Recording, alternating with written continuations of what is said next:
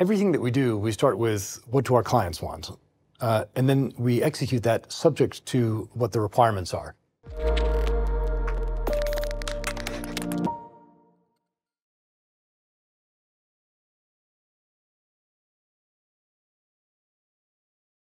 Hi, I'm Jeremy Allaire, and welcome to this episode of The Money Movement. I'm here in Singapore during Singapore Fintech Festival, and I'm very pleased to be joined by the CEO of Standard Chartered, Bill Winters. Great to have you on the podcast. Good to be with you again, Jeremy. Absolutely. So, a lot of things I'd love to talk to you about, and maybe just for some basics. Standard Chartered obviously is this incredible institution that's been around, since, I don't know when, 100 years or whatever it is. And the bank has been sort of at the core of frontier markets. And maybe just frame a little bit in a minute or two, brief history of the bank and kind of where it started, where it is today. Yeah. 170 years ago, it was actually the Standard Bank of Africa and the Chartered Bank of India, China, and Australia, which came together in a merger in 1969. But it started off as British colonial finance the empire, finance trade in the empire banks. In many cases, the central bank in the local economy. So we still print the banknotes in Hong Kong, for example. Right. But those are like stable coins. It's just like another stable coin. When we celebrated our 150th anniversary in Hong Kong, we got permission to print a 150 Hong Kong dollar banknote. Now, if you can get your hands on one of those, I would like it. It's worth a lot more than 150 Honky today. But the Standard Chartered, we have a retail business in Asia, Middle East, and Africa. And we have a cross-border payments business, a cross-border corporate banking business, which is where we work together. And so we're all about connecting. We're all about connecting people in old-fashioned ways, but also in some new ways. And I know we're going to be talking today about some of the interesting tech applications to finance. Yeah, I think it's fascinating because globalization we think of obviously as something that happened in the last, 30, 40 years, but you guys were part of globalization. Yeah, it's been going for a long time. And sort of as a bank, right, you do market infrastructure. And I think what's also interesting about Standard Chartered is, you've played across these geographies and a huge range of political and economic histories that have kind of run through that. And I think about what we do as building kind of market neutral infrastructure. And I would imagine that Standard Chartered has to think of itself as sort of this market neutral infrastructure as well, but also to some degree geopolitically neutral, right? Because you're working with so many different regions and so many different, interacting with so many different governments. And how do you think about being that neutral platform, especially in the current environment? Yeah, we are neutral, and that's an important place to start. But everything that we do, we start with what do our clients want? And then we execute that subject to what the requirements are. They may be regulatory requirements, they may be sanction-related restrictions, and of course we've got all those things in spades right now. We've got a very big operation in China, we've got a very big operation in Hong Kong, obviously here in Singapore, every ASEAN country, every South Asian country, every place in the Middle East, and most of Sub-Saharan Africa. Right? Yeah. But we're also the second largest international US dollar clearer in the world, which means we've got a big US operation, which, amongst many other things, is responsible for imposing and maintaining U.S. sanctions, as we do in Europe, or as we do when the Chinese impose sanctions on somebody else. So that's, we're touching all that. But we start with what do our customers want and need, which is, again, how we end up dealing with you. Yeah. And subject to the restrictions on our activity, we always comply with local law. Yeah. Thankfully, you never have to compromise your neutrality by complying with the law. And of course, we live in fear that one day the laws in one jurisdiction will conflict with the laws in another. But there have been some close calls, but we've managed that. And the fact is, all the players, even in an antagonistic world, they want the money to keep on moving. Right. There's this shared, shared objective. Economic well-being. And on the day no one wants to destroy that. On the day that President Xi is meeting with President Biden in San Francisco, life is going on despite all this rivalry and tension. Right. That shared goal. Absolutely. I've always found Standard Chartered's position in the world within the banking industry, its history, just fascinating from that perspective. And it's a tie-in, obviously, to the development of an internet financial system, right? So the internet heralded this sort of really acceleration in globalization. I think if you parallel from the early 90s through the following couple decades, 2-3 decades, that paralleled this incredible amount of globalization, global trade increased, global commerce increased, and so on. And now we're seeing emerge an internet financial system that's increasingly built natively up from the ground on the internet. And so it seems like a bank like Standard Chartered, given that history and given that position, is probably best set up in some ways to be a major player in that. Regulatory clarity notwithstanding, it's sort of emerging and so on. And so when you think about, you've had these emerging market frontiers forever, it's the birth of the company, but sort of technology frontiers and the building out of this next phase, I hope, of significant global financial integration through the internet. How do you think about the role of Standard Chartered in that build out? Yeah, and at the core, we have institutional and individual customers who want to avail themselves of convenience or safety or security or whatever their particular motivation is for dealing in financial markets. They want access to these things. Our job is to provide them with access to those things. So we're not inventing the internet or stablecoins or the digital economy. We're contributing to it, but mostly we're responding to what our existing or new customers find important. We do innovate as well. We've got a ventures lab. We've had some really great successes in there, actually. Some of it is servicing the new economy. We've got a digital asset custodian, Zodia, marketplace and exchange. We're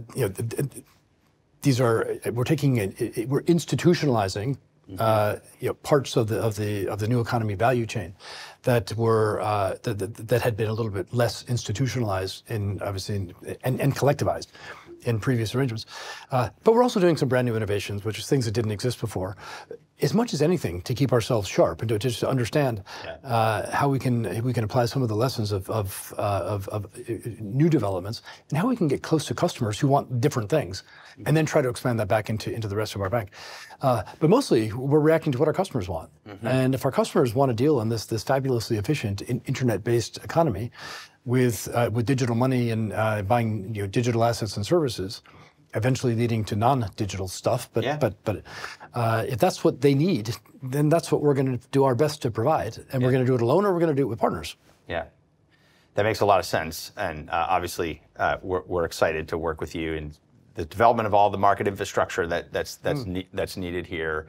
I'm also interested, given the cross-border nature of what you do. I think part of the promise of blockchain networks, stablecoins, all this is sort of, can you accelerate cross-border transactions? Can you provide faster settlement assurance? Can you use programmable money and smart contracts to deal with commerce interactions in new innovative ways?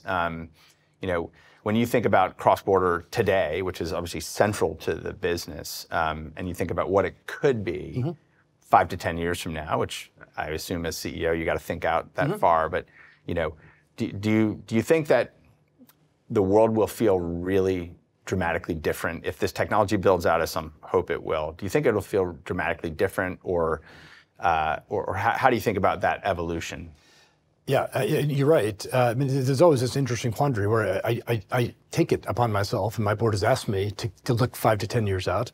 I got to hit the quarterly numbers. Got to hit the quarterly numbers as well. So there's always that tension. But I think the legacy of any CEO, and of course I intend to own stock in this company for years beyond when I'm no longer working here.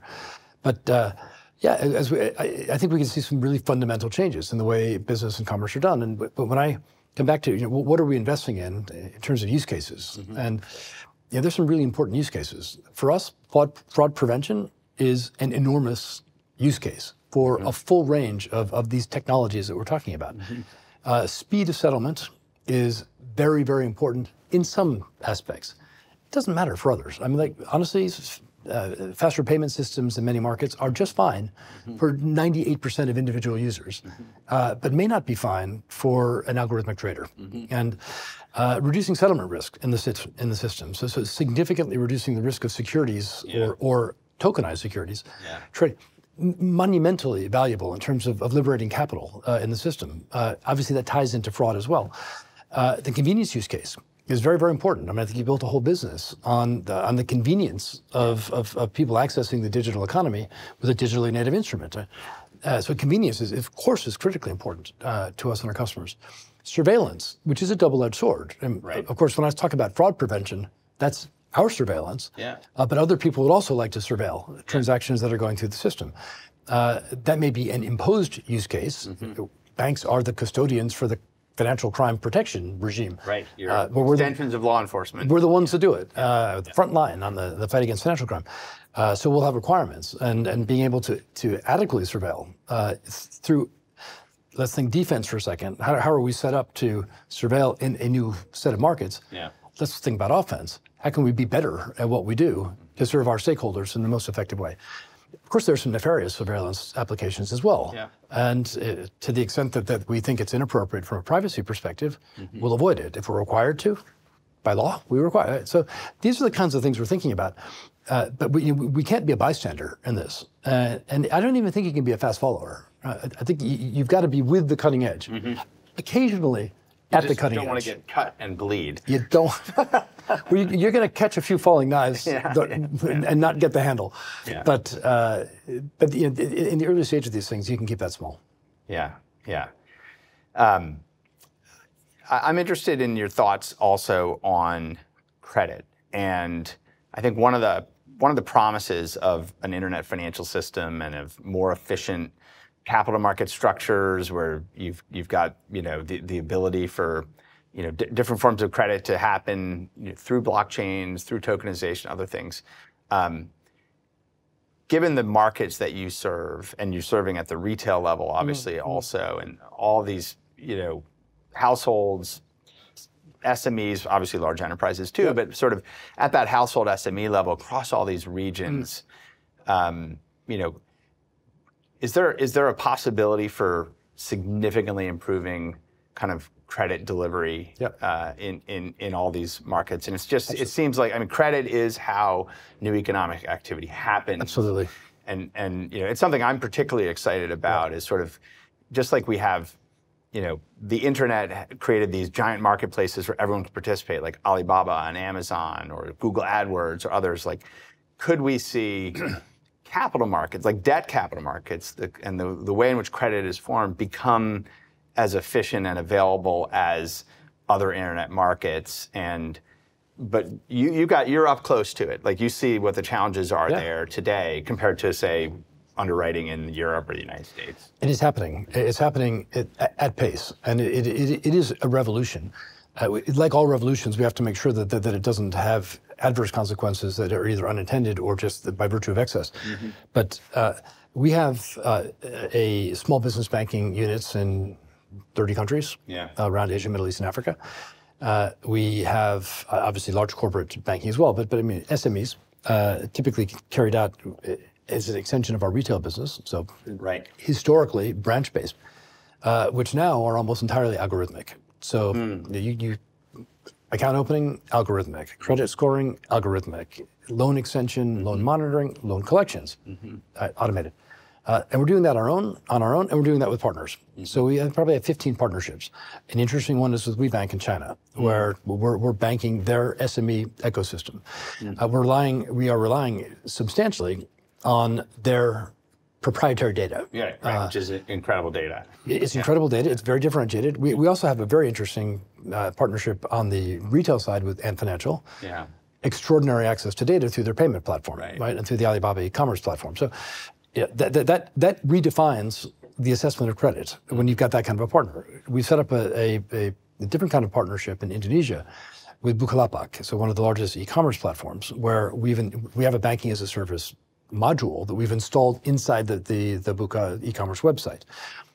credit decisioning is effectively a joint process where we're getting the value of the BUCA data together with obviously the credit bureaus, our own assessment of credit based on our own history.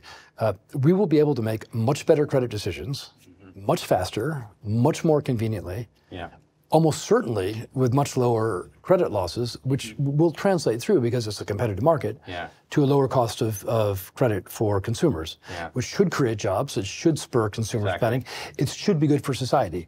Now, we all know that any good thing taken to excess becomes a bad thing, and we'll have to watch that. And if we do something right, there will be other people that will follow. They may decide to just cut a couple of corners, overextend credit, underprice, generating losses, like every great innovation in history, we tend to go through excess and then pull back. We're quite aware of that, having been through a lot of this in our 170 years. But this is a transformation in terms of the way the credit is assessed and delivered. Yeah, that's tremendous. And there's sort of, I'm interested as well is the sort of securitization of credit and how that then gets distributed out into the markets. But tokenization, obviously, big buzzword. Everyone's talking about tokenization, and I think the idea that you could have kind of credit pools that are using data that are kind of going into these kinds of markets, but where you could actually tokenize that pool of credit, that then becomes an investable opportunity for people in completely other parts of the world. And so maybe instead of relying upon the local deposit base, you're actually able to rely upon kind of capital flows, where it's just, in the past, it was impossible to invest into these growth businesses in Indonesia or whatever the market is. And sort of be interested in your thoughts on tokenization, opening up of capital markets. What could that do when you think about it aligned with the sort of, how does one invest in emerging market growth? Yeah, again, highly topical. 1 month ago, right here in Singapore, we did our first pilot transaction to effectively tokenize a portfolio of trade receivables. Right. So trade finance tends to be very short-dated loans, 30 days, 60 days, while goods are in shipment. It's tends not to be risky at all from a credit perspective, because the last thing you don't pay is your supplier. Got to believe the invoice. And the bill of lading, and the insurance contract, and so it's highly susceptible to fraud. So the use of blockchain technology to have a true source is already not fully embedded in trade finance, but it is becoming embedded. And then the ability to take these assets, which were very hard for a capital markets investor to take on board, because you can't do hundreds of transactions with a 30-day with all the fraud prevention. So we took a portfolio. It will be a rotating portfolio, tokenized, and so it works. I love it. Okay, the technology works. It's a pilot. Right? I mean, this is not industrial. These are green shoots, whatever you want to call them, right? But they're really powerful. So we had 7 investors. That bought these tokens at the end of the day. We're creating a secondary market in these tokens. It wasn't that hard. Right? It wasn't that hard. The next one will be 1/10 as hard, and the next will be 1/10 after that. And then we'll get thousands of investors. And we'll have a whole new asset class. It reminds me of like when the first e-commerce websites were getting set up. It was like it worked and it traced through and you could do this. And then when you got like scalable platforms of many to many, anywhere in the world, it was like revolutionary. So my dream is to see internet capital markets that have that same capacity, and it could change the role of banks and non-banks and all of this as well. But I think as a 170-year-old franchise that's been in the frontier of both reach, distribution, but now in technology, you guys seem like you're very well set up for that kind of transformation. Yeah, life is very constraining if you think that you're confined to things that are traditional banking. But we go into very few things where we're applying whatever innovation capabilities or technology capabilities we've got that don't have their roots in some understanding we have of banking, or the way customers think about banking. Because customers, as you know, they don't want a fancy wingding. They just want to execute what they were doing yesterday better tomorrow. And that may allow them to do new things with their business, to develop their new business models or acquire new customers. So the interactive nature, the way we work with you, the way we work with our tech partners, we probably have 300 fintech partners that we deal with. They're not competition. Yeah. They're either providing us a service or we're partnering with them. But the objective is to make life easier for the end user. If we do that, we'll make money. And if we don't, we won't make money. It's a good philosophy. Well, it's tremendous to work with you in building out this next wave of infrastructure, and I hope to someday also be a 170-year-old company with global scale. But really a pleasure, Bill. Thank you. We will do all we can to get you there. Together. Awesome. Excellent. Thank you so much. Good to see you. Absolutely.